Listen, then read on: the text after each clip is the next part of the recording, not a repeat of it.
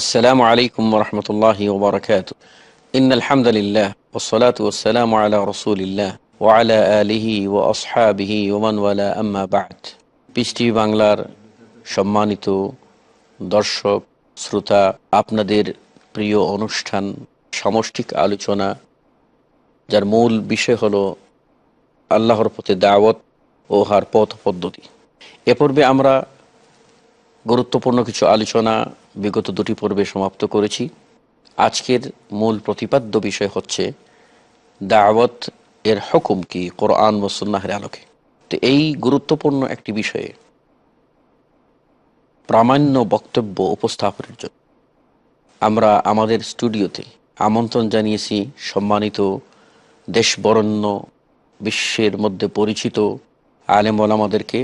তার মধ্যে আমরা প্রথমে চলুন আমাদের আমন্ত্রিত ওলামাদের সাথে আমরা পরিচিত হই। আমার ডানে উপবিষ্ট আছেন ডক্টর মোহাম্মদ মুসলিউদ্দিন এবং আমার বামে বসে আছেন বিশিষ্ট আলেমে দ্বীন প্রখ্যাত বাগ্মী জনাব শেখ আমানুল্লাহ মাদানী। আসসালামু আলাইকুম ওয়া রাহমাতুল্লাহি ওয়া বারাকাতুহু। এবং আমার সর্বসামনে উপবিষ্ট আছেন জনাব শেখ শাহ ওলিউল্লাহ। আসসালামু আলাইকুম ওয়া রাহমাতুল্লাহি ওয়া বারাকাতুহু। তৎসঙ্গে পরিচালনায় রয়েছি আমি মোহাম্মদ হারুন হোসেন। প্রথমে আমি আলোচনার জন্য অনুরোধ জানাব ডক্টর মুসলিউদ্দিন সাহেবকে যে আল্লাহর প্রতি দাওয়াত দেওয়ার শরঈ হুকুম কি। আলহামদুলিল্লাহ ওয়াসসালাতু ওয়াসসালামু আলা রাসূলিল্লাহ। কোরআনের দু তিনটে আয়াত দিয়ে আমি প্রথমত আলোচনা উপস্থাপন করতে চাই। আউযু বিল্লাহি মিনাশ শাইতানির রাজীম। ওয়ালতাকুম মিনকুম উম্মাতুন ইয়াদউনা ইলাল খায়র ওয়া ইয়া'মুরুনা বিল মা'রুফ ওয়া ইয়ানহাউনা আনিল মুনকার ওয়া উলাইকা হুমুল মুফলিহুন। সূরা আলে ইমরানের 104 নম্বর আয়াত। সূরা আলে ইমরানের 110 নম্বর আয়াত, কুনতুম খায়রা উম্মাতিন উখরিজাত লিন-নাস তা'মুরুনা বিল মা'রুফ ওয়া তানহাউনা আনিল মুনকার ওয়া তু'মিনুনা বিল্লাহ। আর উদউ ইলা সাবিলি রাব্বিকা বিল হিকমাতি ওয়াল মাউইজাতিল হাসানা ওয়া জাদিলহুম বিল্লাতি হিয়া আহসান। সূরা আন-নাহলের 125 নম্বর আয়াত। বিভিন্ন ভাবে, বিভিন্ন সিগায়, বিভিন্ন ধরনের আহ্বানে কোরআনে কারিমে দাওয়াতের কথা এসেছে। ডাইরেক্ট এসেছে উদউ ইলা সাবিলি রাব্বিকা বিল হিকমাতি ওয়াল মাউইজাতিল হাসানা, উদউ, তুমি দাওয়াত দাও। আর আমর যেখানে নির্দেশের মূল হুকুম হলো সেখানে ওয়াজিব হবে, যদি অন্য কোনো কারিনা না থাকে। সেখানে অন্য কোনো কারণ থাকলে সেটা নাদবের দিকে চলে যাবে। ডাইরেক্ট যখন আসবে তখন দাওয়াত করো। ওয়ালতাকুম মিনকুম উম্মাহ, তোমাদের মধ্যে যেন একটা দল হয়। কুনতুম খায়রা উম্মাতিন উখরিজাত লিন-নাস তা'মুরুনা বিল মা'রুফ, তোমাদেরকে উৎকৃষ্ট জাতি করা হয়েছে যেন তা'মুরুনা বিল মা'রুফ। যদিও এখানে মুযারির সিগা, কিন্তু মাফহুম এখানে আমর, মানে বাক্য হিসাবে তাই। ফালাউলা নাফারা মিন কুল্লি ফিরকাতিন মিনহুম তায়ফা, কেন হচ্ছে না একটা গ্রুপ, কেন দাওয়াতের জন্য বেড়ে যাচ্ছে না? এই যে বিভিন্ন স্টাইল কোরআনের, এর দ্বারা একটা দলকে সবসময় দাওয়াতে কাজে নিয়োজিত থাকতে হবে, এটা ওয়াজিব। তো একটা গ্রুপ যদি দাওয়াতে কাজে সবসময় লেগে থাকে, বাকিদের সবসময় লেগে থাকাটা সেখানে মওকুফ হয়ে যেতে পারে। কিন্তু তার নিজস্ব পরিমণ্ডলে তার দাওয়াতে কাজ করতেই হবে।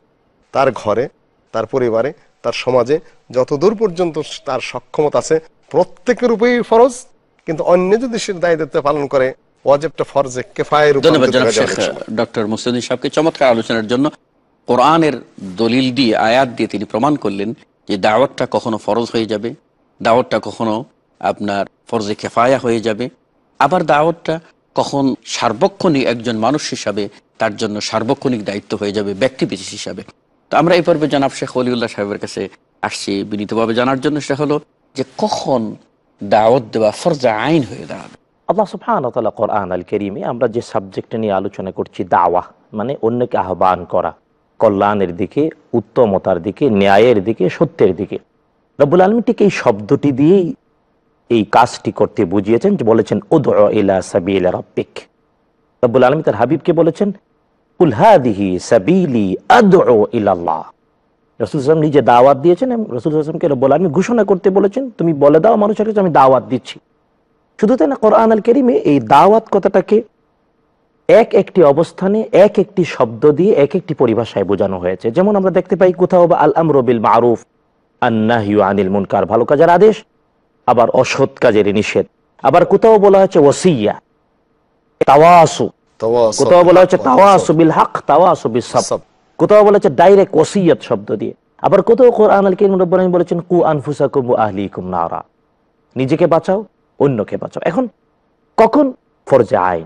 প্রথম হলো যে একজন ব্যক্তি তার নিজেকে সব সময়ে সার্বক্ষণিক বাস্তবতায় সত্যের উপরে রাখবে, অন্যায় থেকে বিদূরিত রাখবে, নিজের মধ্যে নিজেকে দাওয়া চর্চা করতে হবে, নিজের মধ্যে নিজেকে ওসিয়ত চর্চা করতে হবে, তাওয়াসু চর্চা করতে হবে, নিজের মধ্যেই নিজেকে সত্যের। আপনি যে প্রশ্নটা বলছেন যেটা হলো যে নিজের মধ্যে সবসময় দাওয়াতের যে চর্চা, এটা থেকে অব্যাহতির কোনো উপায় নেই, কোনো উপায় নেই। সর্বাবস্থায় একজন ব্যক্তিকে সজাগ থাকতে হবে, মনে করবে সে যেন একটা যুদ্ধরত সৈনিক, কারণ চতুর্দিকে তাকে আক্রমণ করার জন্য শত্রু বেষ্টন করে আছে। এই অবস্থায় একজন সৈনিক যদি সামান্য গাফলতি করে একটু তাহলে যে কোনো সময় একটা ক্ষতি হয়ে যেতে পারে। তাই চতুর্দিকে যখন অকটুপাশের মতো আমাদেরকে গ্রাস করে রাখছে ইসলাম বিদ্বেষী শক্তি, সেই অবস্থায় একজন মুসলিমকে সার্বক্ষণিক যুদ্ধার মতো, অতন্ত্র প্রহরের মতো ঈমান বাঁচাবার তাগিদে থাকতে হবে। আপনি সুন্দর করে মানুষ আমাদেরকে বোঝানোর জন্য বলছেন যুদ্ধা, কিন্তু তার মানে ডাইরেক্ট যুদ্ধ নয়। যুদ্ধ বলতে আমরা যে মারামারি, সেটা নয়। বিষয়টা হলো সার্বক্ষণিক কেয়ারফুল থাকবে। আমি একটা এক্সাম্পল বলেছি যে একজন যুদ্ধ যেরকম সে যুদ্ধের ময়দানে, আপনার কথার পক্ষে দলিল রয়েছে। যেমন কোরআন আল কারীমে রব্বুল আলামিন আদম আলাইহিস সালামকে যখন দুনিয়ায় পাঠালেন, রব্বুল আলামিন বলেন ইহবিতু মিনহা, নেমে যাও জান্নাত থেকে দুনিয়ায়, তবে জেনে রেখো শয়তান তোমাদের প্রকাশ্য শত্রু।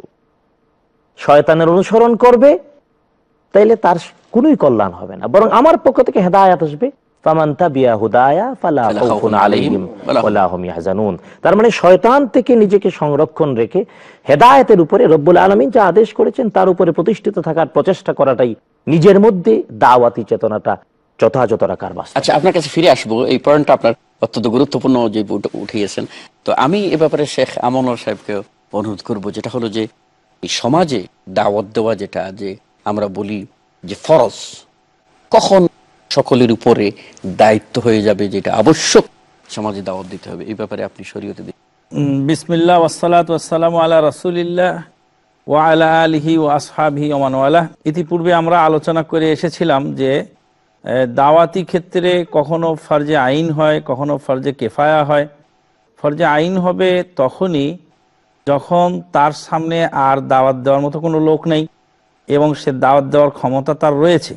যেমন উদাহরণ দিয়েছিলাম, একজন রিক্সাওয়ালা আর একজন রিক্সাওয়ালাকে দেখছে বিড়ি খাচ্ছে, তখন সে তাকে মানা করবে, সেখানে সে দাওয়াতি কাজ করবে। অনুরূপভাবে একজন খেতে খামারে কাজ করছে, তার পাশের ভাইকে সে মানা করবে, যেহেতু সেটা তার জানা আছে এবং সেখানে বাধা দেওয়ার মতো বা নিষেধ করার মতো বা দাওয়াত দেওয়ার মতো অন্য কেউ নেই। কিন্তু বিশেষ কিছু বিষয় যেগুলি অত্যন্ত গুরুত্বপূর্ণ, সেই সমস্ত গুরুত্বপূর্ণ বিষয় তো আর সবার পক্ষে জানা এবং সে ব্যাপারে দাওয়াত দেওয়া সম্ভব নয়। সেক্ষেত্রে অবশ্যই বিজ্ঞ প্রাজ্ঞ উলামায়ে কেরামগণ সেক্ষেত্রে ভূমিকা রাখবেন। অনুরূপভাবে কোনো কোনো ক্ষেত্রে দাওয়াত দেওয়াটা হারামও হতে পারে। দাওয়াত বলতে আমরা ব্যাপক অর্থেই মানছি, যেটা আমর বিল মারুফ ওয়ান নাহি আনিল মুনকার, অন্যায়ের আদেশ, অন্যায় থেকে নিষেধ, এগুলি ওর মধ্যে শামিল করে নিয়েই কথাটা বলছি। শাইখুল ইসলাম ইমাম ইবনু তাইমিয়া রাহমাতুল্লাহ আলাইহির যোগ্য শাগরেদ ইবনু কাইয়িম আল জাওজিয়া রাহিমাহুল্লাহ, তিনি মারাতিবু ইনকারিল মুনকার, অন্যায় কাজের নিষেধের যে শ্রেণীবিন্যাস করেছেন, সেখানে এক পর্যায়ে গিয়ে বলছেন যে কোনো সময় অন্যায়ের প্রতিবাদ করতে গিয়ে যদি বড় অন্যায়ের জন্ম হয়, সেক্ষেত্রে সে অন্যায়ের প্রতিবাদ না করা ভালো। এক্ষেত্রে উলামায়ে কেরামগণ একটি উদাহরণও পেশ করে থাকেন যে শাইখুল ইসলাম ইমাম ইবনু তাইমিয়া রাহিমাহুল্লাহ তাতার বাহিনীর ভিতর দিয়ে যাচ্ছিলেন, যাওয়ার পথে দেখলেন তারা মদ পান করছে। অনেকেই মানা করছিলেন, শাইখুল ইসলাম ইমাম ইবনু তাইমিয়া রাহিমাহুল্লাহ তিনি মানা করছেন না এবং বলছেন যে তাদেরকে ছেড়ে দাও, তারা যদি মদ খেয়ে মাতাল হয়ে চুর হয়ে এই জঙ্গলে পড়ে থাকে তাহলে মুসলিম রক্তপাত থেকে তারা মুসলিম জাতি বেঁচে যাবে। পক্ষান্তরে তাদেরকে যদি মদের বোতল কেড়ে নিয়ে বা মদ খাওয়া থেকে তাদেরকে বিরত করা হয়, তখন তারা মদের নেশায় বিভোর হয়ে মাথা খারাপ করে ফেলবে এবং মুসলিম জনপদে ঢুকবে, মুসলিমদেরকে হত্যা করবে, মুসলিম রমণীদের চরিত্র নষ্ট করবে।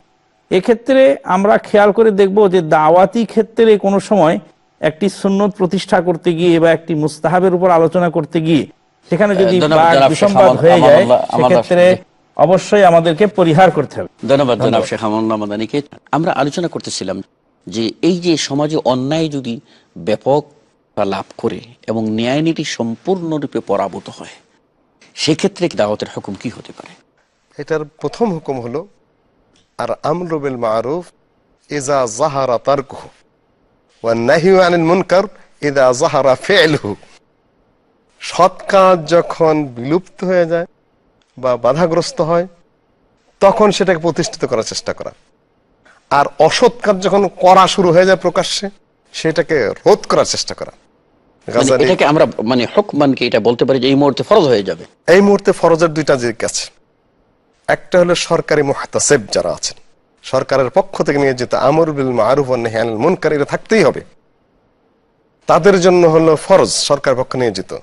আরেকটা হলো তাতাওয়া, নিজের থেকে যারা দায়ী আল্লাহ সমাজে কাজ করেন তাদের জন্য দুই প্রকার। একটা হলো কখনো তাদের জন্য ফরজ, কখনো তাদের জন্য সুন্নত, কখনো তাদের জন্য নফল।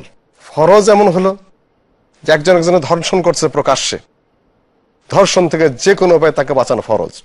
আপনার ঘরে ডাকাত ঢুকে গেছে, হাদিসের দৃষ্টিকোণ মান কুতিলাম দুনা মালিহি ফাহুয়া শাহিদ, ওইটা এখন তো আমর বিল মারুফ ওয়ান নাহি আনিল সরকারি লোক পাবেন না, তাকে প্রতিহত করা বা তাকে খুন করা ঠ্যাং ভেঙ্গা হলেও আপনার এটা প্রয়োজন আছে। কিন্তু একজন তার নিজের ঘরে বসে মদ খাচ্ছে, এখানে আপনার জন্য সরাসরি ফরজ হবে না, আপনার দিতে হবে যে পরিবেশ আপনাকে অ্যালাউ করছে কিনা, সেখানে আপনি সুফল পাবেন কিনা, এবং আপনার নিজের উপরে ক্ষতিটা বেশি হবে কিনা। ধন্যবাদ জানাব। চিন্তা করতে হবে। আমি আপনার কাছে ফিরে আসতেছি। সম্মানিত সুধীয় দর্শকবৃন্দ, আমরা এবার যাবো যারা শেখ ওলিউল্লাহ সাহেবের কাছে। বিষয়টা হলো যে সমাজে দেখা যাচ্ছে যে আপনার এমন একটা সমাজে আমরা বসবাস করছি যেখানে কোনো রাষ্ট্রীয় কোনো উদ্যোগ নেই, দাওয়াতের কোনো উদ্যোগ নেই, এবং সেখানে নির্ধারিত কোনো সেকশনও নাই যেখান থেকে দাওয়াতের কাজ করছে।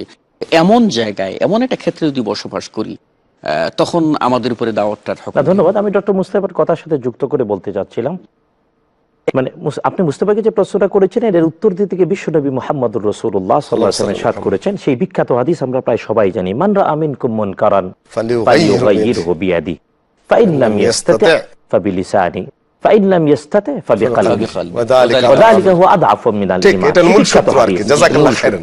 তবে সেই বিখ্যাত হাদিসের যা সরল বাংলা অনুবাদ হলো, মান রাআ মিনকুম মুনকারান, তোমাদের মধ্যে যখন কেউ দেখবে কোন অন্যায়, অসত্য, অপরাধকে, ফালিয়ুগাইয়িরহু বিয়াদি, তাহলে সে যেন নিজের হাত দিয়ে বল প্রয়োগ করে ওই অন্যায়টাকে প্রতিহত করে, প্রতিরোধ করে। ফামান লাম ইস্তাতি, যদি হাত দিয়ে এই চলমান অন্যায়, অপরাধকে, দুষ্কৃতিকে বন্ধ করতে না পারে, ফাবিলিসানি, তাহলে মুখ দিয়ে বলবে। তারপরে ফাইন লাম ইস্তাতি, যদি মুখ দিয়েও বলতে না পারে, ফাবিকলবি, তাহলে হৃদয় দিয়ে, মন থেকে ঘৃণা করবে। আর ওয়াযালিকা হুয়া আদআফু মিনাল ঈমান, এটা হলো ঈমানের সবচেয়ে দুর্বলতম স্তর। মান রাআ মিনকুম মুনকারান ফালিয়ুগাইয়িরহু বিয়াদি, মুনকার দেখলেই হাত দিয়ে বল প্রয়োগ করে এটা পরিবর্তন করবে, এটা দায়িত্ব হলো সরকারের, রাষ্ট্র এবং সরকারের যারা নির্বাহী অবস্থানে রয়েছে তাদের দায়িত্ব।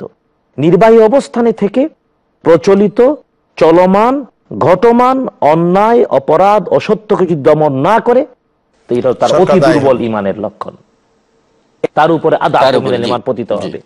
2 নাম্বার, মুখ দিয়ে কারা বলবে? যারা রাষ্ট্র ক্ষমতায় নেই কিন্তু জ্ঞানী মানুষ, যাদেরকে মানুষ ইলমের জন্য মারজা মনে করে, মারাজা, মাসাদের মনে করে। এখানে একটা কথা নোট আপনার সাথে আমি অ্যাড করতে চাচ্ছি, যেহেতু একদল আইম্মাতুল মুসলিমিন বলতে এখানে আলেম ওলামারা মানুষকে পরিচয়, তাদেরকেও বোঝানো উম্মাতুল মুসলিম। ব্যাপার হলো একদল মানুষ ক্ষমতায় নেই কিন্তু ক্ষমতা তাদের আশেপাশে ঘুরে, তারা নিজেরা ক্ষমতায় বসে না। ক্ষমতাসীন লোকজন তাদের কাছে পরামর্শ নিতে চায়, তাদের কথা শুনে। হ্যাঁ, একটা পর্যায়ে ছিল যখন কত না নিয়ামতময় সরকার বা রাষ্ট্রপ্রধান যে আলেমের দরবারে যাতায়াত করে, আর সবচেয়ে নিকৃষ্ট আলেম সেই যে সরকার প্রধানের দরবারে যাতায়াত। ক্ষমতায় না গিয়ে ক্ষমতাসীনরা যাদের আশেপাশে ঘুরপুর, যাদের কথা শুনে যাদের কাছে আসে, তাদের দায়িত্ব হলো মুখ দিয়ে বলা। নিজে করবে না কিন্তু অর্ডার করবে, বলবে। এটা শতত প্রমাণ মানুষদের কাছে রয়েছে। তাই যথাযথভাবে সত্যকে জ্ঞানী মানুষরা, যেটা মুস্তাফা কোরআন কারীমের আয়াত তেলাওয়াত করছেন, রব্বুল আলামিন বলছেন ফালাউলা নাফারা মিন কুল্লি ফিরকাতিন মিনহুম তাইফাতুন লিয়াতাফাক্কাহু ফিদ্দীন, দ্বীনের গভীর জ্ঞান অর্জনের জন্য একদল মানুষ নিজের ঘর বাড়ি ছেড়ে বেরিয়ে পড়বে আর ওরা দিনের গভীর জ্ঞান অর্জন করে নিজের জনপদে ফিরে আসবে, এসে ওয়ালিউনদিরু কওমাহুম ইযা রাজাউ ইলাইহিম লাআল্লাহুম ইয়াহযারুন, নিজেরা জ্ঞান যা অর্জন করেছে তার ভিত্তিতে মানুষকে সত্য শোনাবে, অন্যায় থেকে বিরত থাকতে উৎসাহিত করবে। এরা বলে বেড়াবে, এরা বলবে, তার মানে সবাই বলবে না, যার ভিতরে জ্ঞান নাই সে সত্য মিথ্যা বলার অধিকার। এখানে শোনা শোনা কথা দিয়ে, আমি শেষ করছি, শোনা শোনা কথা দিয়ে দাওয়াত হয় না। রাসূল সাল্লাল্লাহু আলাইহি ওয়াসাল্লাম তাই বলেছেন, এক ব্যক্তি মিথ্যাবাদী হওয়ার জন্য এতটুকুই যথেষ্ট, সে যা শুনে তা বলে বেড়ায়। কিন্তু রাসূল সাল্লাল্লাহু আলাইহি ওয়াসাল্লামের এই কথার ব্যাখ্যা করতে আব্দুল কাদের জিলানীর দ্বিতীয় কথা হলো, একদল মানুষ ক্ষমতায় যাবে না, কিন্তু ক্ষমতার লোকজন তাদের আশেপাশে আসবে, আর ওদের দায়িত্ব সবাইকে জানিয়ে দেয়া, ক্ষমতাসীনকেও বলা, ক্ষমতা যারা নেই, যারা মামুর, যারা আমির মামুর, তাদের সবাইকে বলা। যদি না বলে সত্য কথা উচ্চারণ না করে সত্য, নিজের রুটি রুজির বা পকেট ভারী করার কারণে, তাইলে ওর আদাফ মিনাল ঈমান। আর সর্বশেষ হলো, কিছু মানুষ আছে যারা ক্ষমতায়ও নাই, যাদের জ্ঞানও নাই, যারা খুব সর্বসাধারণ, হয়তো ফিল করে, অনুভব করে এটা ভালো এটা মন্দ, কিন্তু দলিল দিয়ে, বিশ্লেষণ করে, তত্ত্ব দিয়ে, পরিসংখ্যান দিয়ে আপনাকে বুঝাতে পারবে না। ওই ব্যক্তি বলতে যাবে না। ইসলাম বলেছে সে হৃদয় দিয়ে ঘৃণা করতে থাকবে, আর যদি হৃদয় দিয়ে ঘৃণা না করে, আদাফ মিনাল ঈমান। এখন এখানে আমার একটা প্রশ্ন, মাননীয় পরিচালক, এখন আমার ঘরে যদি অন্যায় হয় তো সেটা কি সরকারের দায়িত্ব? আগেই বলে ফেলেছেন, আপনি আপনার ঘরে যদি দায়িত্বশীল না হন, আপনি যদি আপনার ঘরে একজন সাধারণ হয়ে থাকেন, তাহলে আপনার উপরে না। আর আপনি যদি আপনার ঘরে গৃহকর্তা হইয়া থাকেন, তাহলে আপনার উপর। তাহলে আমরা কি এভাবে বলতে পারি যে যার যেখানে ক্ষমতা আছে সে সেখানে ক্ষমতা প্রয়োগ করবে? অবস্থাটা তাই, যার যেখানে, যে যেখানে মাসউল, যে যেখানে রাই, সে ওখানে তার দায়িত্ব পালন করবে দাওয়াতের।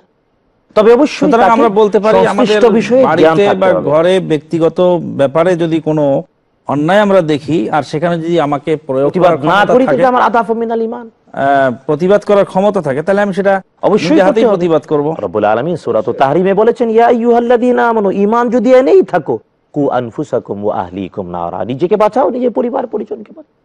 সুতরাং নিজের পরিবারে যদি অন্যায় হয় আর আমি প্রতিবাদ করলাম না, আমি নিজেও বড় অপরাধে। নাউযুবিল্লাহি মিন যালিক। কোন কোন অন্যায়ের প্রতিবাদটা দেহের সাথে যুক্ত থাকে, হাতাহাতি করতে হয়, মারামারি করতে হয়, এটা একটু সরকারি সহযোগিতা বেশি প্রয়োজন পড়ে। এই ক্ষেত্রে নিজের শক্তি, নিজের আইন নিজের হাতে উঠানো যায়। আবার কোন কোন ব্যাপার হলো যে জিনিস পরিবর্তনের প্রয়োজন পড়ে, যেরকম একটা খারাপ জিনিস বানাচ্ছে, একটা কু জিনিস তৈরি করছে, ওটা দেখতে হয় পরিণত হবে, ওটা কিন্তু ওইটার সে দ্বিতীয় স্তরের। এই তৃতীয় হচ্ছে মানুষ ঝগড়া করছে, ফসাদ করছে, মারামারি করছে, কেলেঙ্কারি করছে, ওটা যে কেউ পারি আমরা ইসলাহ করে দিতে পারি, ওটা যে কোনো ইসলাম আমরা করতে পারি। সম্মানিত সুধীয় দর্শক, আমরা কিন্তু আমাদের অতিথিবৃন্দের আলোচনার মাধ্যমে এই জিনিসটা একেবারে পরিচ্ছন্নভাবে জানতে পারলাম যে দাওয়াত অতি গুরুত্বপূর্ণ বিষয়। কখনো সেটা আপনার ব্যক্তি বিশেষে আপনার উপরে ফরজ হয়ে যাবে। আপনি দেখছেন আপনার সামর্থ্য আছে, আপনি বাধা দেবেন। আপনার সামর্থ্য নাই, যেখানে আছে সেখানে আপনি, আপনার করণীয় কিছু নাই, আপনি অন্তর থেকে ঘৃণা করবেন। কিন্তু একটি বিষয়ে লক্ষ্য রাখতে হবে যে যেসব বিষয়ে আমার ক্ষমতা নেই, লা ইউকাল্লিফুল্লাহু নাফসান ইল্লা উসআহা, সুতরাং সেসব বিষয়ে আমি যখন কিছু করতে যাব তখন লাভের চেয়ে ক্ষতি হওয়ার সম্ভাবনাই বেশি থাকবে। অবশ্যই রব্বুল আলামিন বলেন ইত্তাকুল্লাহ মাসতাতাতুম, তোমার সামর্থ্য যদ্দূর এদ্দূর আল্লাহকে ভয় করো, এর বেশি নয়। হ্যাঁ, আচ্ছা, এখন আমার যেটা প্রশ্ন ছিল শাহ ওয়ালিউল্লাহ সাহেবের কাছে, আমি একটু আবার ফিরে যাচ্ছি। এটা হলো যে এই যে এখন দেখা যাচ্ছে যে কোনো কোনো সমাজে আপনার অন্যায়ের প্রচলন বেশি হয়ে যাচ্ছে, এবং সেই ক্ষেত্রে সরকার কর্তৃক নিযুক্ত মুবাল্লিগও নাই। তো এই ক্ষেত্রে আমাদের ব্যাপারটা, আপনাকে ধন্যবাদ। আসলে পৃথিবীতে যখনই কোনো কল্যাণ রাষ্ট্র প্রতিষ্ঠার চেষ্টা করেছে কোনো বুদ্ধিমান, বিবেকবান বা সমাজ সচেতন মানুষেরা, একটা সরকার, একটি রাষ্ট্র এবং একটি দেশ পরিচালনার জন্য অতি গুরুত্বপূর্ণ যে কয়টা অর্গান লাগে, যে কয়টা ফাউন্ডেশনের উপরে ভিত্তি করে সমাজ দাঁড়ায়, রাষ্ট্র দাঁড়ায়, এর মধ্যে অন্যতম একটা হলো আমরু বিল মারুফ নাহি আনিল মুনকার, দুষ্টের দমন, শিষ্টের লালন। প্রশাসনিক দিকটার সাথে জড়িত। অবশ্যই প্রশাসনের কাজ মানেই হলো শিষ্টের লালন আর দুষ্টের দমন। যদিও আমরা দেখতে পাই পৃথিবীর অনেকগুলো দেশে এখনো হাইয়াতু আমরি বিল মারুফ নাহি আনিল মুনকার, তাদের অ্যাডমিনিস্ট্রেশনাল ইনস্টিটিউশনের সাথে নির্বাহী ক্ষমতা সম্পন্ন কিছু মানুষ রয়েছেন যারা সবসময় ভালো কাজের আদেশ দিতে দায়িত্বপ্রাপ্ত আর অসৎ কাজের নিষেধ করার জন্য দায়িত্বপ্রাপ্ত। ম্যাজিস্ট্রেসি পাওয়ার তাদের দেওয়া আছে, এক কথা আইনের পরিভাষায়। আলহামদুলিল্লাহ, আলহামদুলিল্লাহ। ওই সকল দেশে শয়তান গেলেও আলিপের মতো হয়ে চলে, এটা প্রমাণিত। কিন্তু যে সকল দেশে নাই, আপনি এই প্রশ্নটাই জানতে চাচ্ছেন, আমরা আমাদের দর্শকদের বলতে চাই যে সকল দেশে নাই, ওই সকল দেশে যারা ক্ষমতায় রয়েছেন তাদেরকে কি আমরা উদ্বুদ্ধ করতে পারি না? নিজের কল্যাণের জন্য এমনটা করো, নিজের গদিটাকে টিকিয়ে রাখার জন্যই করো, নিজের নিরাপত্তার জন্যই করো, নিজের শান্তি শৃঙ্খলার জন্যই করো। কারণ দুষ্ট আসলেই কাউকে শান্তি দেয় না, আর ভালোটা সবার কাছেই ভালো। আহসান, বারাকাল্লাহ ফিক শেখ। এই মুহূর্তে আমি একটু শেখ আমুল্লাহ সাহেব মাদানের কাছে ফিরে আসতেছি। বিষয়টা নিয়ে যেটা হলো এই যে কোথাও যদি এমন পরিবেশ পাওয়া যায়, সময় আমাদের কম, যেটা হলো যে হ্যাঁ দাওয়াত দেওয়ার জন্য নিযুক্ত লোক আছে এবং তারা দাওয়াত দিচ্ছেন, এই ক্ষেত্রে অন্যান্য যারা আমরা আছি এই কর্মে নিযুক্ত নয়, তাদের কি করণীয় কি হবে? আমাদের হাতে সময় দাওয়াত দেওয়ার জন্য যদি অন্য লোক থাকে তখন আমাদের জন্য সেটা মুবাহ বা মুস্তাহাব বলতে পারবো। আমরা যদি সেক্ষেত্রে দাওয়াত দেই তাহলে আমরা সওয়াব পাবো ইনশাল্লাহ। সেক্ষেত্রে আমাদের জন্য ফরজে আইন বা ফরজে কিফায়া হিসাবে প্রযোজ্য হবে না ইনশাল্লাহ। জাযাকুমুল্লাহ খায়ের। সম্মানিত সুধী ও দর্শকবৃন্দ, আমরা আজকের এই সংক্ষিপ্ত আলোচনার মধ্য দিয়ে এই কথাটি প্রমাণিত হলো আমাদের মধ্যে। আমাদের সম্মানিত অতিথিবৃন্দ চমৎকারভাবে সপ্রমাণ বক্তব্য উপস্থাপন করলেন, যেটা হলো যে দাওয়াত এটি অত্যন্ত গুরুত্বপূর্ণ এবং কোরআনুল কারীমে এর একাধিক পরিভাষা রয়েছে। তার মধ্যে আমাদের জন্য জানতে হবে যে এই দাওয়াতটি আপনার যেখানে শক্তি প্রয়োগের মাধ্যমে একটি অন্যায়কে প্রতিরোধ করতে হবে, সেটি কিন্তু রাষ্ট্রিক ক্ষমতা। আর সেই ক্ষেত্রে আমাদের কিন্তু সকলকে, রাষ্ট্রকে উপদেশ দেওয়া, রাষ্ট্রের কল্যাণ কামনা করা আমাদের দায়িত্ব হয়ে দাঁড়াবে। জি, আইন কোন অবস্থায় নিজের হাতে তুলে নেওয়া যাবে না। পক্ষান্তরে যেখানে আমার ক্ষমতা আছে সেখানে আমি আমার ক্ষমতা প্রয়োগের মধ্য দিয়ে, যেমন আমি পরিবারের কর্তা হিসাবে, সেখানে অবশ্যই আমি দাওয়াত দেব। হ্যাঁ, একটি কথা মনে রাখতে হবে যে প্রকাশ্যভাবে অন্যায় চলছে আর আমি একজন নীরব দর্শকের ভূমিকা পালন করবো, ইমানদারের বৈশিষ্ট্য হতে পারে না। সুতরাং কোন অবস্থাতেই আমরা এই দাওয়াত থেকে মুক্ত হতে পারছি না। ব্যক্তি ব্যষ্টি সামগ্রিক জীবনের সাথে যেন দাওয়াতটা অথপ্রতভাবে জড়িত হয়ে রয়েছে। শুধু দর্শক, তাই আসুন এর গুরুত্ব উপলব্ধি করে, এর হুকুম উপলব্ধি করে আমরা মানসিকভাবে প্রস্তুত গ্রহণ করি, যেন আমরা অন্যায়ের প্রতিরোধ এবং ন্যায়ের প্রসারের জন্য প্রাণপণ চেষ্টা অব্যাহত রাখতে পারি। আল্লাহ সুবহানাহু ওয়া তাআলা আমাদেরকে তৌফিক দান করুন। সুবহানাকা আল্লাহুম্মা বিহামদিকা আশহাদু আল্লা ইলাহা ইল্লা আনতা আস্তাগফিরুকা ওয়া আতুবু ইলাইক ওয়া সাল্লাল্লাহু আলা নাবিয়িনা মুহাম্মদ ওয়া আলা আলিহি ওয়া সাহবিহি ওয়া বারাকা ওয়া সাল্লাম।